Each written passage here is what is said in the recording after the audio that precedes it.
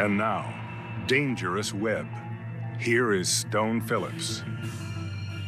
Good evening. Don't talk to strangers. It's a basic rule of safety every parent tells their child. But if there's a computer in your home, it's possible that your children have been talking to strangers. Tonight, we're going to show you just how dangerous it can be to let your child surf the web alone, and how quickly a stranger, maybe a sexual predator, can go from chatting with your teen in cyberspace to knocking on your front door. How easily can it happen? We found out in a Dateline hidden camera investigation. We want to warn you, some of what you're about to see and hear tonight is explicit. Here's Chris Hansen.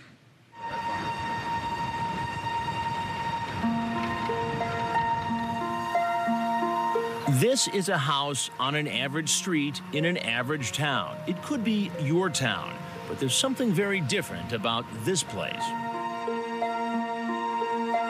The back doors are locked. A major crime against a child is possibly being committed here. A crime that happens more often than you'd ever imagine. This grown man is here after making a date for sex with a 14-year-old girl he met only hours earlier on the internet. Just come on in, I'm finishing getting ready, okay? Tonight, a Dateline hidden camera investigation exposes a very real threat to your children. Online sexual predators. You'll see firsthand how they find victims and seduce them. And you'll be watching as they take the next step and show up at a home where they think a minor is alone. The problem, as you'll see in our investigation, is epidemic. Just ask a group of middle school kids. Has anyone here been approached by a stranger in a chat room? These kids, ranging in age from 11 to 14, say it happens all the time. It's just disgusting stuff that they send to me just to try to get me into looking at disgusting websites. And many parents aren't as computer savvy as their children, making it tougher to protect kids from internet predators. The combination of their social naivete and our computer naivete is a dangerous combination. 1 in 5 children online in this country has been approached by adults looking for sex, according to a study funded by the National Center for Missing and Exploited Children. That large number doesn't surprise former FBI profiler and leading child sex crimes expert Ken Lanning. There seems to be a bottomless barrel of cases. You go out there, and no matter what you do, there just seems to be more and more of these individuals. Internet predators are very good at convincing you that they're your friend. Shelley Reiling of Danbury, Connecticut, had no idea about the danger lurking online for her 13-year-old niece, Chrissy, an honor student, altar girl, and co-captain of her cheerleading team. In May 2002, Chrissy told her aunt she was going to the mall to meet a friend. Instead, she met up with a stranger she'd met online, a 24-year-old married man named Saul Dos Reis. Prosecutors charge he took her for a ride in his car, sexually abused her, and then strangled her. Dos Reis was convicted of first-degree manslaughter. When I opened up the door and I saw the minister, I knew. And I looked for Chrissy, and she wasn't there, and I knew they were going to tell me that she had been killed. How do sexual predators find children like Chrissy on the internet? By going to a chat room like this one, scanning the profiles looking for a victim. Then they'll instant message that child. Very often, they'll get a message back. Usually, the chats start off friendly. Later, they'll get sexual. And finally, the predator will try to convince a child to meet in person. Teenagers are rebellious. Teenagers are curious. Teenagers can have a strong interest in sex and all these characteristics. And so what many of these offenders are taking advantage of are these characteristics of teenagers. Laws differ from state to state, but generally it's against the law to use the internet to entice a minor to engage in sexual activity. It's also illegal to transmit obscene matter to a person under 16. The fact that you use something like a computer and the internet, and that technology crosses state lines, that can also make it a federal violation. Law enforcement agencies like the FBI and U.S. Customs have made catching internet predators a high priority, but they say the problem is just too big. Enter a group called Perverted Justice, a kind of online vigilante organization whose mission is to do what it believes law enforcement doesn't always have the resources to do, make a full-time job of going after internet predators. And they do it by posing as kids online. This is what a 13-year-old girl looks like. At Perverted Justice. At any given moment, one of Perverted Justice's 25 volunteers, some who say they were victims themselves of sexual abuse, troll internet chat rooms, usually through AOL and Yahoo, waiting to be approached by a predator. Are these chat rooms really that creepy? Oh, they're just loaded. Yeah. I mean, you know, half the times we have to close down some of the windows. There's so many guys hitting on us that'll crash our machines. While Perverted Justice has no authority to arrest the potential predators it identifies, it sometimes aids in the criminal prosecution of those men. But many in law enforcement strongly oppose any civilian group conducting sting operations. Nevertheless, Perverted Justice exposes these individuals by posting their picture, phone number, and a copy of their sexual chat on its website. As a result, the men's family, neighbors, and employers are often notified by website visitors. Why is this not entrapment? Well, it's not entrapment. First of all, we're not a legal entity. Secondly, we're sitting in a chat room. We're not starting anything. They're having a conversation with us of their own free will. Then, Perverted Justice volunteers will often engage in sexually explicit chats, coming on to a would-be predator to see if he'll take the bait. If you don't trust me, that's cool. It's one thing to chat online. The danger is far greater when it becomes person to person. So how many of these internet stalkers would actually make a date and show up to have sex with a teen? In other words, commit statutory rape. We decided to find out. More than a few sexual predators believe there's a minor waiting alone in this house, but they're in for a big surprise. We've got our hidden cameras rolling. So stick around and wait to see who knocks on our door.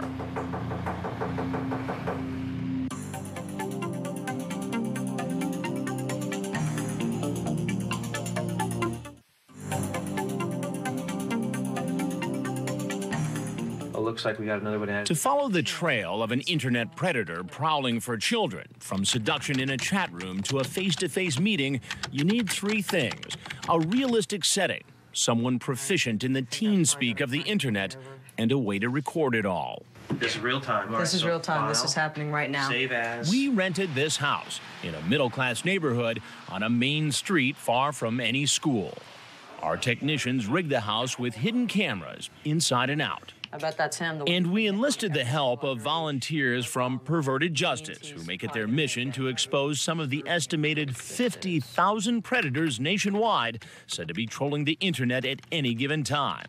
Volunteers like 21-year-old Dell. Protecting little children from people who would destroy their lives. It's just such a worthy cause. Dell and other volunteers like 38-year-old Frag, or using their undercover names, go online, posing as 12, 13, or 14-year-olds, using a picture that is unmistakably underage. Some volunteers pretend to be girls and some boys. Either way, they never make the first contact. Instead, they wait to be seduced. Now, how explicit do you have to be to lure these guys in? Well, we don't really have to lure them. They'll come to us. We go into these chat rooms. I haven't said a word to anybody. I'm sitting in the room, and the IMs start popping up, and they start coming on. Sure enough, in a matter of minutes, the online chat becomes sexually explicit. This man, screen name Ed in NYC, thinking he's talking to a 13-year-old, says, "You feeling horny right now?" Another, Me for Magic NY, asks, "Are you a virgin?" The girl says, "Yeah." And then this 33-year-old proceeds to turn on his webcam, expose himself, then masturbate in front of a girl he believes is 13. Right then and there, this man may have committed a federal crime by using the internet to transmit obscene matter to a person he believed to be underage. Other predators send pictures of themselves, then give their phone number, hoping for a call. Hey, is this John? Hey, it's Mandy. Dell, now posing as a 13-year-old girl, does exactly that. She tells the predator her parents aren't home, and that it'd be okay for him to come to her house. I was just making sure you were for real because I wanted to know you really wanted this. There would be dozens of sexually graphic online chats intended for children. Chats so disgusting we can't even begin to show you. There would also be picture exchanges and phone calls. But how many of these men would be willing to make a date and then be bold enough to walk in the door? We didn't have to wait long to find out, and we caught it all on our hidden cameras. Meet 35-year-old Steve, known on the internet as SR8219. He's a married man with children. Just come on in and sit at the counter. I gotta finish getting dressed. Dell, posing as a 14-year-old, invites him in. And even though there really isn't a 14-year-old in the house, this man still may be committing a crime, according to sex crimes expert Ken Lanning. The federal law makes it pretty clear there doesn't have to be an actual child there. And as far as Steve is concerned, there's a real 14-year-old in this house. Just sit at the counter. I'll be right down, okay? As for why he's here, after we read you part of his online chat, it will be pretty clear. You on the pill? No. You wear condoms? If you want me to, but I'm sterile. Okay, then you don't have to wear a condom if you don't want to. But before we have sex, I want you to make me. He then assaults the girl with chat about oral and anal sex and even asks a series of deeply personal questions like, when do you get your period? And another offensive question about her personal hygiene. Law enforcement has a name for this kind of guy, a potentially dangerous predator who goes from a chat room to a real-life meeting intent on an encounter with a child. They're called travelers. He starts to communicate online, and then he is going to travel to where the child is, or he's going to try to get the child to travel to where he is, also they can engage in actual sexual activity with the child. But today, Steve won't have a chance for sex with a 14-year-old. Instead, he'll be meeting me. He seems to think I'm a police officer. I haven't told him yet I'm a television reporter, and at this point, he has no idea he's being videotaped. I knew. You knew what? Exactly what was going on. Just take your hands out of your pockets with them. No, you don't have to put them up. Okay, no problem. I knew what was going on. I'm not stupid. It's pretty clear that Steve thinks he was caught up in a police sting. He says he was just coming over to check it out. So you were obviously suspicious in the beginning. Of course I am. I'm always suspicious. Always? Do you do this a lot? No, this is the first time I've actually did show up to see what was going on. And you expect me to believe that? Yes, I do. Do you have children? Yes, I do. And how would you feel if one of your children was 13 or 14 years old, that child was home alone, chatting with somebody on the internet who ultimately came over with no parent at home? How would you feel about that as a parent? I'd be pretty pissed off. Right. You'll hear more from Steve later. Right now, there's another man walking down our driveway. He's the one who turned on his webcam to put on a little sex show.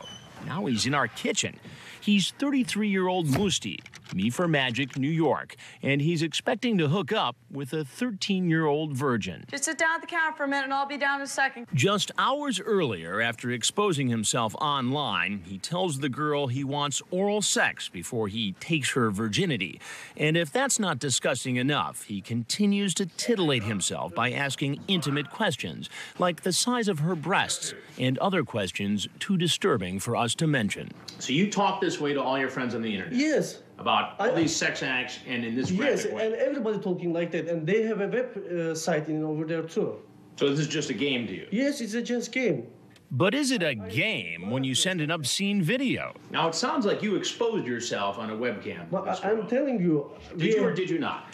I have a webcam too, and the other people have a webcam too, and we're playing. You're playing? We see each other and we're playing. Yeah, what game were you playing on the webcam? It's up to you, I don't know. Our undercover operation has only been up and running for 2 hours, and already 2 men who chatted graphically about sex online and then made a date have come into the house looking for a young girl home alone. Watch our hidden cameras. You're about to see a lot more. This 30-year-old man, screen name Dark Hero, showed up expecting a date with a 13-year-old girl.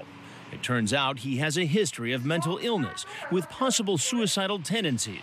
So we've disguised his identity but included him in our report to illustrate how there's no telling what kind of unstable character might show up for a meeting with a minor. Listen as we read a little of what he said online to her just hours earlier. I want to be your master so badly. I've only been with one guy. That's okay. I'll tell you exactly what to do. You'll be fine. Are you going to pose nude for me, sweetheart? Maybe if you're really good. Just sit down at the counter. I want to finish getting dressed, okay? Sit down where? At the counter. Okay, where the light is? Yeah. Okay. But instead of meeting his fantasy girl, I walk in. You thought it was a good idea to come visit a 13-year-old girl for what reason? Just to hang out. Just a lonely guy, you know? I don't mean anybody any harm. Have you ever done this before? No. You'll hear much more from Dark Hero later. So what kind of man seduces a minor and then shows up in person? Former FBI profiler Lanning says it's a man who can't control himself. Once these fantasies become fueled by the discussions with the child, then in a sense the hook is in. This individual then is committed to this and then is drawn to try to turn these fantasies that they've spent so much time into a reality. Our little house in the suburbs has become the destination for a parade of potential predators. In the first 8 hours of our investigation, 8 men show up, one after the other, from early afternoon into the evening, none of them realizing their every move is being recorded. Each man made a date on the internet and believes a minor is home alone and open to the idea of sex. Remember this man, screen name Ed in NYC? He's 34-year-old Eddie, and when he shows up at the house, he tries something none of the others did. Before he'll come into the kitchen, he comes up with a scheme to insulate himself from possible criminal charges, and he tries to get the girl to play along. Okay, listen, just say something to me. What do you want me to say? And say, Rachel, you're 19 years old, right? I'm not, though. You know I'm not. I don't know that. I told you I was 14. You saw it, you said back to me. What are you talking No. about? Not as far as I know. As far as I know, you're 19 years old, right? But Rachel, can you read between the lines? When I walk in, Eddie admits he was trying not to incriminate himself. My intentions are not anything, so I just want to protect myself, that's all. But she told you on the internet she was 14. 19, she wrote me after that. Oh, really? Yeah, that's right. On the internet? Yes. You want to stick with that story? That's what I thought she wrote. You want to see the transcript? I'm sure you have it. The fact that Eddie is so cunning doesn't surprise law enforcement experts. Not only are they not stupid, but they're probably above average intelligent. They can be a wide variety of individuals, but a lot of them are well-educated individuals. We'll get back to Eddie later. There are more men on the way. The second day of our investigation turns out to be just as busy as the first. 8 hours, 8 men. Some come looking not for girls, but for boys. This is 35-year-old Craig, screen name 34 going on 17. He's here to meet a 14-year-old boy. Am I going to jail? You're not going to jail. I know, it was, as you can tell, it wasn't something I really, I was just going to hang out. I really wasn't going to do anything, to be honest with you. We talked, I know I said things on there, but I've never done anything like that, and I was just bored. He sure didn't seem bored earlier online when he tried to coax a teenager into the shower. No, shower with me. I stink, I gotta shower, me too, so let's shower together. You know what I said. Help me understand, though. I mean, if you're the parent of a kid... It's completely wrong, I know it is. Even just to even talk like that. I know, believe me, I know that this is stupid. So many men start showing up for the dates they made online, a kind of traffic jam develops. This guy heads to the back door, looks inside, sees another man is already there, and decides to make a run for it. But 20-year-old Esteban, known online as Skatey Pie, walks right into the kitchen and waits, although not for long. I asked him about his online chat with who he thought was a young girl. Why don't you tell me exactly what you talked about? About smoking, about sex. About sex? Yeah. We cut short our interview because while we were talking to Esteban, yet another man is at our door. We asked Esteban to wait in the basement. Come with me for a second. In 2.5 days, 18 men walked down this driveway thinking they were going to meet a 12, 13, or 14-year-old home alone. All of them chatted online, often talking graphically about sex, spoke on the phone with a decoy, sent a photo, and made a date to meet at the house. But almost all the men said they weren't really here to have sex, and most shared yet another explanation. I've never done anything like that. How many times have you done this? Never before in my whole life. Do you do this often? No. How often do you do this sort of thing? No, not very often at all. Have you ever done this before? No. Do you do this often? Never. I've never done this, and never will I do it again.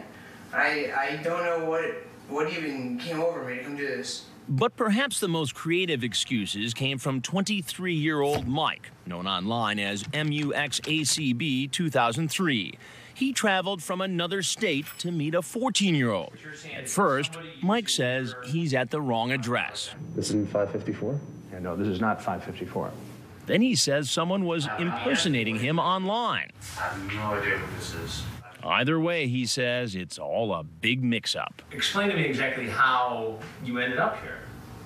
I mean, you just walked up the sidewalk and walked into this house because what? You thought it looked like a nice house? Yeah. Yeah. Do you understand why that story doesn't make sense? After a few minutes, Mike decides to come clean. Because I wasn't thinking. You weren't thinking? No. So all that stuff you told me earlier is a lie? Yes. You want to tell me the truth now? Yes. What happened? He admits he came here hoping for sex with a 14-year-old. Did you bring condoms today? You did? Yeah. So what does that say about your intent? It was wrong. It was stupid. I was immature. Remember, so far, these men don't realize they're being videotaped, much less that they'll turn up on Dateline. I am a correspondent for Dateline NBC. But they're about to find out. You can't put me on TV.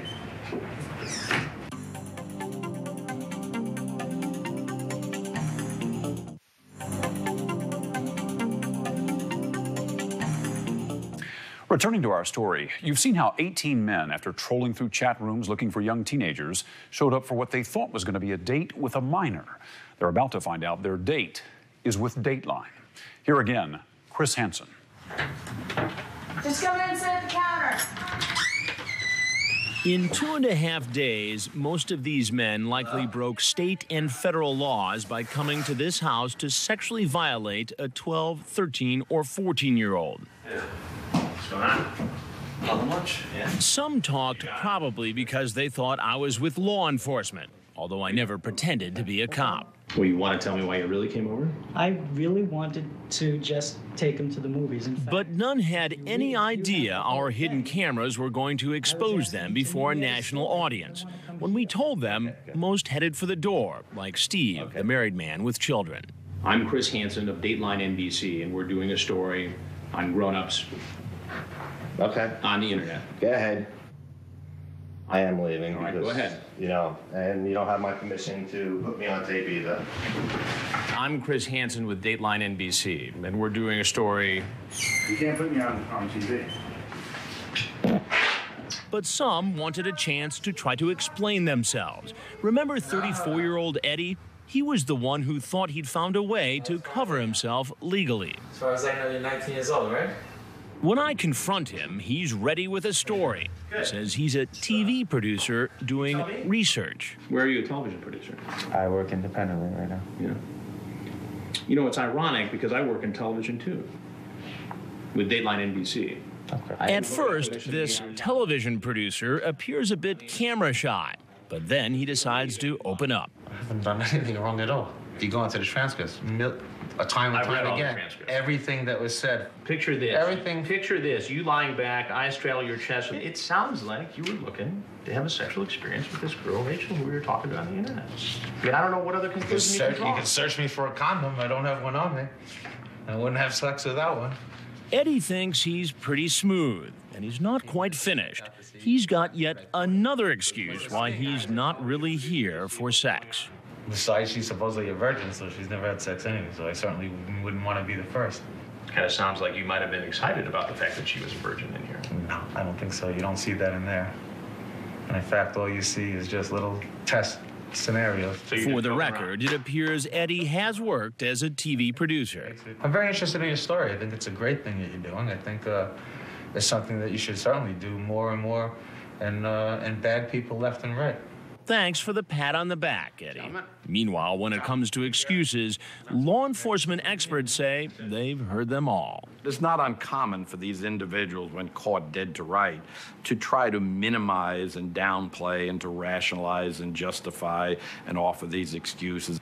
But when 30-year-old Dark Hero learns he was going to be part of our report, he tries a different approach.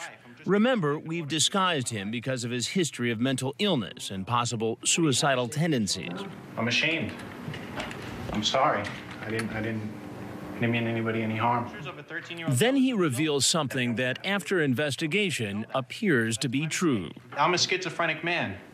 I'm supposed to see my doctor today. All right, perhaps you should go see him.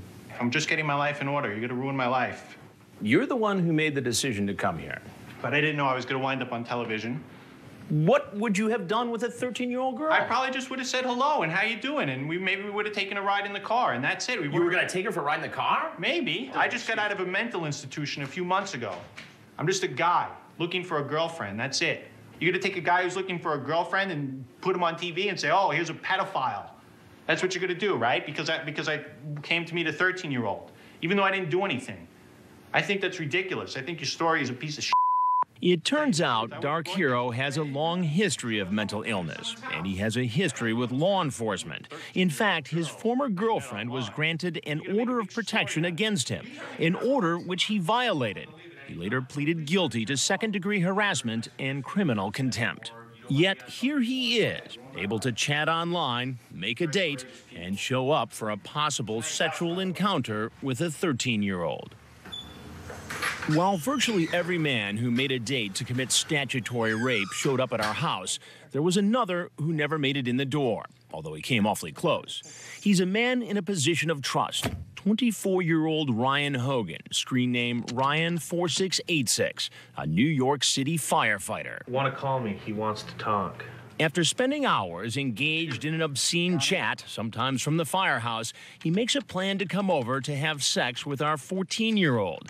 But as he drives by the house, he phones. He's having second thoughts and cancels, telling our decoy she's too young. He went back to saying there was immoral and illegal and everything else. But the real reason may have been something else entirely. He goes home, gets back online, and says he saw this, a police car coincidentally parked next door to our house.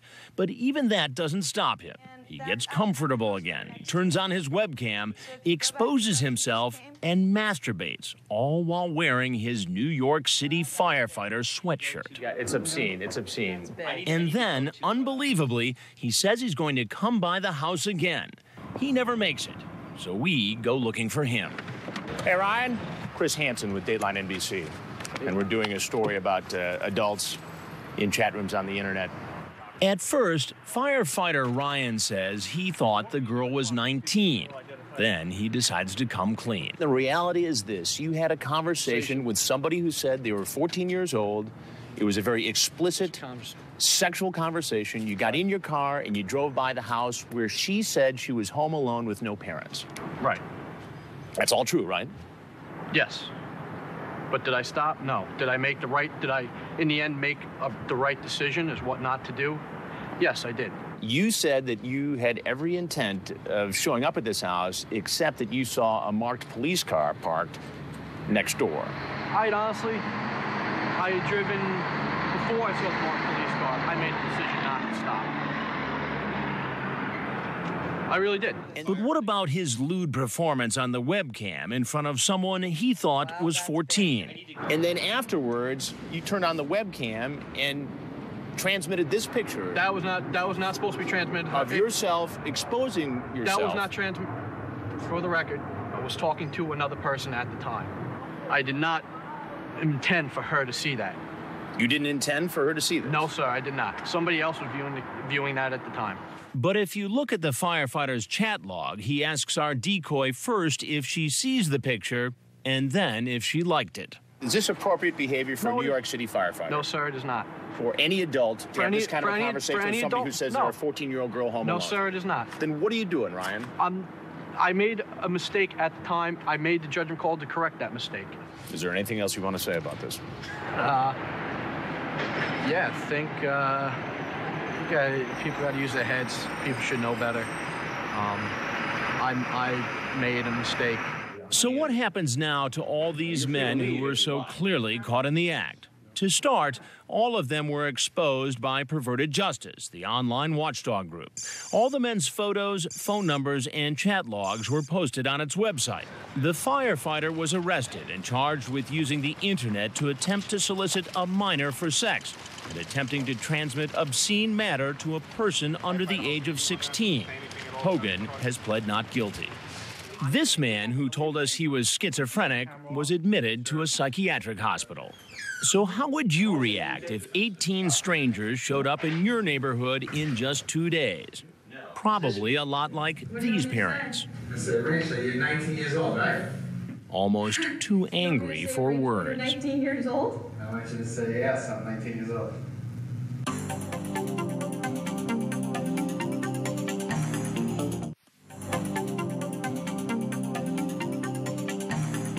We assembled a group of parents who live just a matter of miles from our hidden camera house.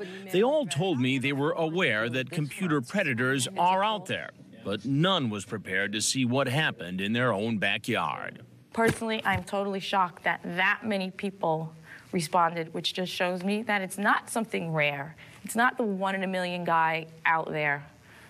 They're all over. They're all over, and yet there is nothing to make them stand out in a crowd. Everyday members of the community. What frightens me more is that these guys are guys you might know in your life. That might be your neighbors, or you might socialize with these men and not know it. Do you think that anything like this could happen to any of your children? I do. Yeah. I do. They're out there. I do, because they're very inventive. So inventive that kids might not even sense there's danger.